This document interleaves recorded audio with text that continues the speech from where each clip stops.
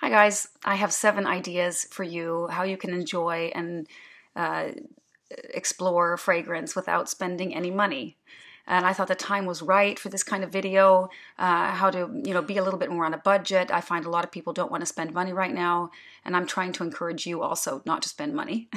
There's so much insecurity now, and we don't know what's happening with the electricity prices and inflation and interest rates, and maybe your mortgage will go up. I find like even people with a lot of money, I've noticed, like are really concerned now.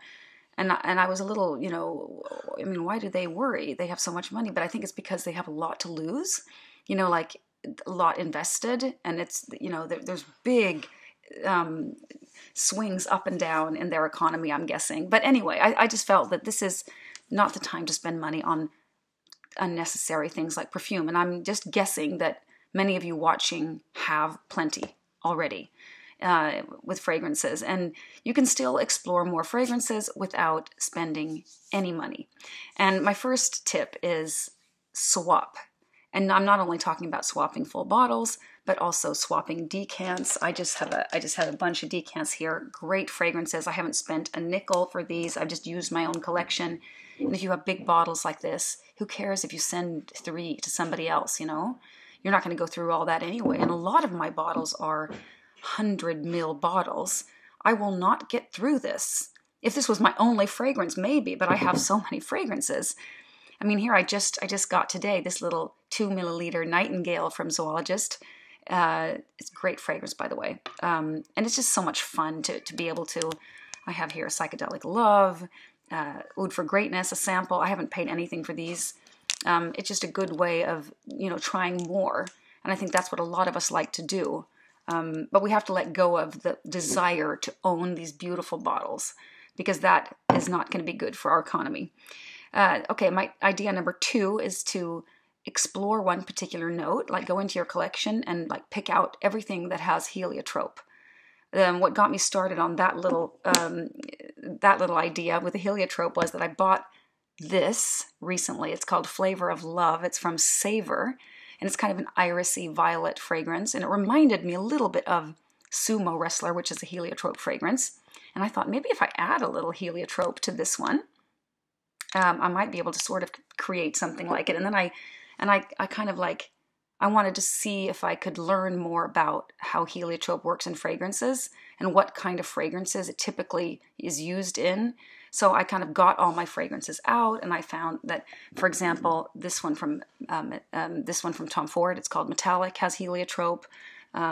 This one that I just showed you here, Vixer from Electimus, has heliotrope, and also how it's kind of different from other purple flowers, and just a good way of like training your nose. And I did it also recently with around the note of myrrh, just to kind of teach my nose how different it can smell in different types of different compositions, but also doing some research on how it's harvested and how it's how they make this, and how different people describe it. It was really, really different, and that helped me also be able to recognize it in perfume. Some people called it cold and some warm, and others said it smelled like Coca-Cola, and someone said earthy, someone said some semi-sweet, and with all these things together kind of helped me identify it. My third tip is to read up on a special perfumer, like find everything from Cecile Zarokian that you might own, might have decants from, and just compare them and see if you can find a particular style, because it helps you in the future finding new fragrances. Number 4, I just hear people coming home, so I get a little bothered. But for number 4, layer fragrances. Great fun, right? So that's what I'm going to do. I'm looking for like an Oriental gourmand, but I'm going to try to like create one myself.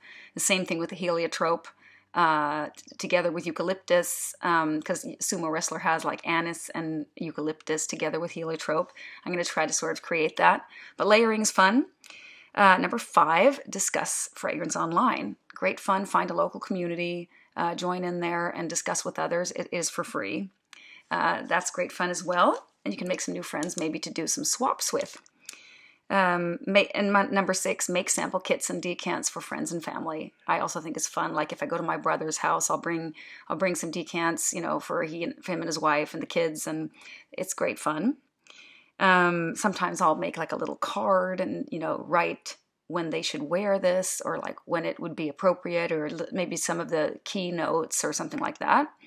Yeah, and number 7, this is the kind of a thing I thought of today: spray and wash off. Just like a wine taster goes to an event, they fill their mouth with wine, they spit it out.